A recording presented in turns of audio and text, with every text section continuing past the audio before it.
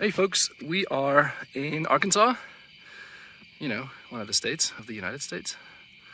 And we're climbing today in a place called SANDSTONE. SANDSTONE is actually there. We climbed on it most of the day. Now we're on a different cliff. You see the cliff behind us. It's also, of course, under me. I'm almost up there right now. The guy who actually did the climbing here is Paul. This is Paul. Hey, Paul.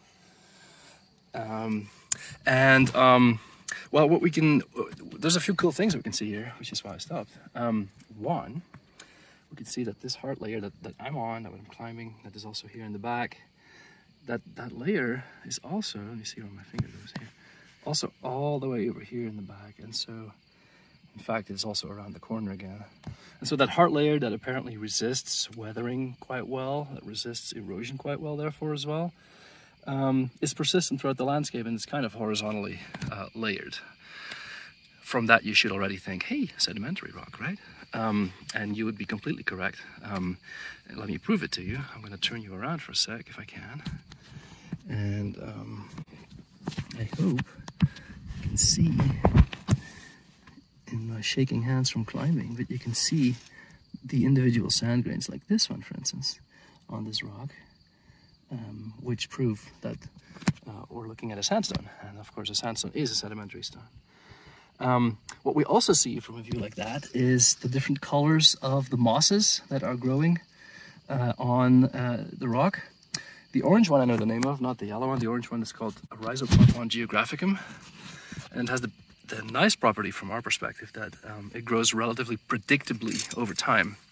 So if you have a nice round patch, which we didn't just see, but they exist, then you can use the size of that round patch as an indicator for how long that surface of the rock has been exposed. In this case, this rock has been exposed not for terribly long. How do I know? Well, look behind me or under me.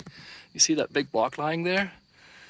That is, you know, in geological terms, relatively recently fallen down. And also another indicator of that fact is if you look really nicely along the wall with me, along this wall that I'm standing on, you might see my shoes right now. You see it's actually a flat surface still with a few holes in it. In fact, with a lot of holes in it. It was really helpful when we climbed. And those holes, or the fact that you still see the original layer, tells me it's not terribly old and not terribly long ago that this face was originally exposed. If you look over there, you can see that from a different angle. We see that cliff over there. It has all sorts of cracks in it, but you can still see its original shape. In other words, it hasn't terribly long been exposed, and it's also not been terribly long since the block that was covering it broke away. So what else can we see here? We're almost at the top of the landscape. This line that we were looking at earlier as well, this line of rocks that I'm on, is almost the highest part of this landscape.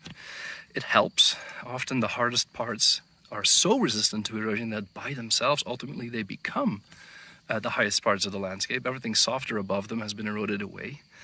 And in this case, in the Arkansas landscape, a lot of the stuff that is under this hard layer also has been eroded away by rivers that are trying to incise to their base level. And their base level ultimately here is the Mississippi River, and from there on even the Gulf of Mexico.